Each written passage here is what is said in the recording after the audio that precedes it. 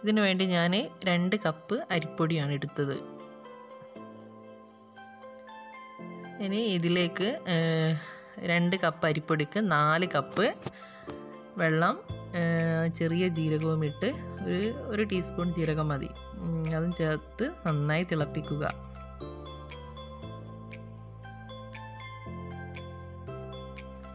അപ്പോൾ ഈ തിളച്ച ജീരക വെള്ളം അരിപ്പൊടിയിലേക്ക് ഒഴിച്ച് നന്നായി ഇളക്കി മാറ്റി വെക്കുക.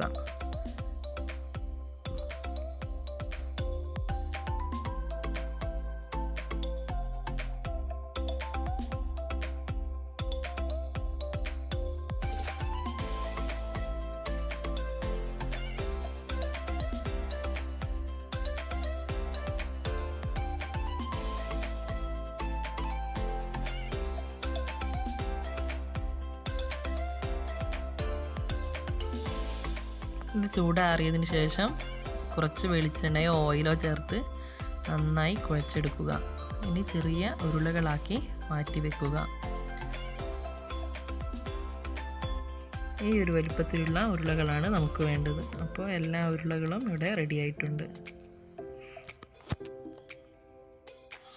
പിടി വേവിക്കാൻ വേണ്ടിയിട്ട് 3 കപ്പ് വെള്ളം തിളപ്പിക്കുക. അതിലേക്ക് കുറച്ച് നല്ല ജീരകം, കറിവേപ്പില, ചെറിയുള്ളി, ഉപ്പ് ഇവ ചേർത്ത് വെള്ളം കുറച്ച് നേരം കൂടി നന്നായി തിളപ്പിക്കുക.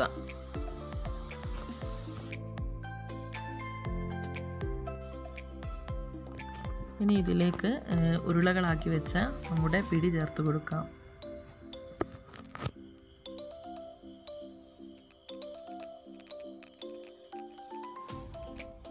ഇനി ഈ പിടി മൂടി വെച്ചിട്ട് ഒരു 15 മിനിറ്റ് വേവിച്ചെടുക്കുക.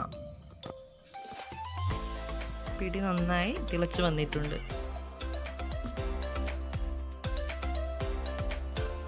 ഇനി കുറച്ച് തേങ്ങയും നേരത്തെ മാറ്റി വെച്ച കുറച്ച് അരിപ്പൊടിയും കൂടെ കുറച്ച് വെള്ളം ഒഴിച്ച് നന്നായി മിക്സ് ചെയ്തെടുക്കുക. ഇത് നമുക്ക് പിടിയിലേക്ക് ഒഴിക്കാൻ വേണ്ടിയിട്ടാണ് ഇങ്ങനെ ചെയ്യുന്നത്.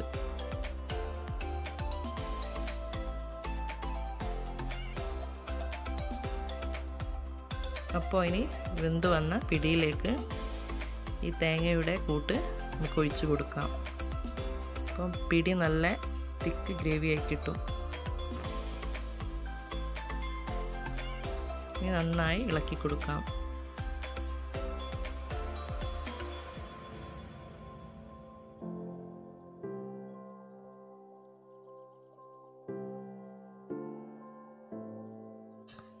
ഇപ്പോൾ നമ്മുടെ നല്ല കുറുകിയ ചാറോട് കൂടിയ പിടി തയ്യാറായിട്ടുണ്ട്. 2-3 തിള വന്നാൽ നമുക്കിത് ഗ്യാസ് ഓഫ് ചെയ്യാം.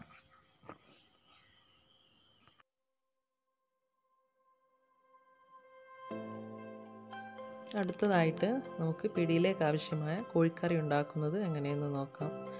അപ്പോൾ ഒരു പാൻ അടുപ്പിൽ വെച്ച് നന്നായി ചൂടായി അതിലേക്ക് 1 ടീസ്പൂൺ മഞ്ഞൾപ്പൊടി, ഒരു 2-3 ടീസ്പൂൺ മല്ലിപ്പൊടി, അതേപോലെ 1 ടീസ്പൂൺ മുളക് പൊടി,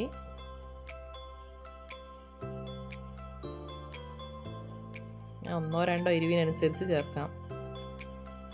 പിന്നെ 1 ടീസ്പൂൺ ഗരം മസാല ഇവ ചേർത്ത് നന്നായി ഇളക്കി കൊടുക്കുക.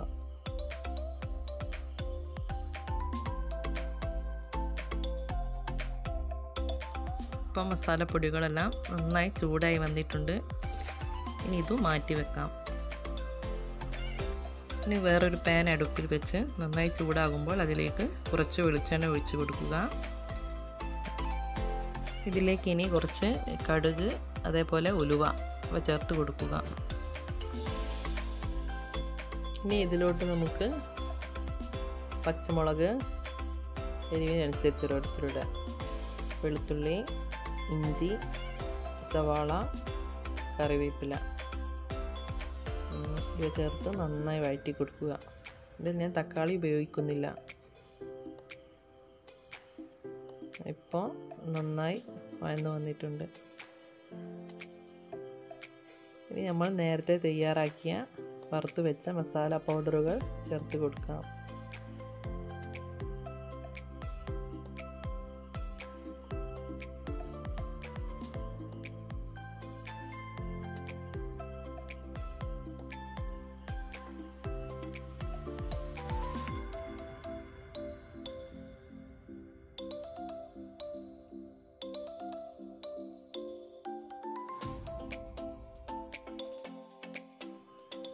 ഞാൻ 1/2 കിലോ ചിക്കനാണ് ഇവിടെ ഈ കറിക്ക് വേണ്ടി എടുക്കുന്നത്. അപ്പോൾ കഴുകി വൃത്തിയാക്കിയ ചിക്കൻ ഇതിലേക്ക് ചേർത്ത് കൊടുത്ത് നന്നായി മിക്സ് ചെയ്തെടുക്കുക. ഇനി ചിക്കനിൽ പാകത്തിന് വെള്ളം ഒഴിച്ച് വേവിച്ചെടുക്കാം.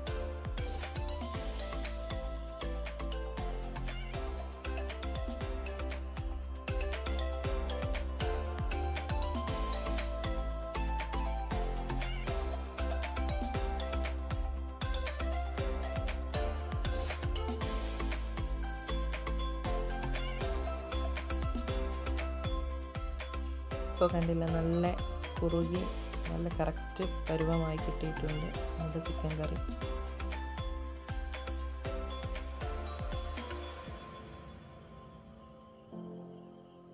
അപ്പോൾ എല്ലാവരും ട്രൈ ചെയ്ത് നോക്കുക, നല്ല ടേസ്റ്റാണ്. അപ്പോൾ നിങ്ങൾക്ക് എൻ്റെ ഈ വീഡിയോ ഇഷ്ടമായെങ്കിൽ ലൈക്ക് ചെയ്യുക, ഷെയർ ചെയ്യുക, കമൻറ്റ് ചെയ്യുക, സബ്സ്ക്രൈബ് ചെയ്യുക. അപ്പോൾ എല്ലാവരും ഒരു പ്രാവശ്യം ഇത് ഉണ്ടാക്കി നോക്കണം. നല്ല അടിപൊളി ടേസ്റ്റാണ്. ക്രിസ്ത്യൻസിൻ്റെയൊക്കെ സ്പെഷ്യലാണ് ഈ പിടിയും കോഴിയും. എല്ലാവരും ട്രൈ ചെയ്യുമെന്ന് വിചാരിക്കുന്നു. ഇൻഷാ അല്ലാഹ് നമുക്ക് അടുത്ത വീഡിയോയിൽ കാണാം.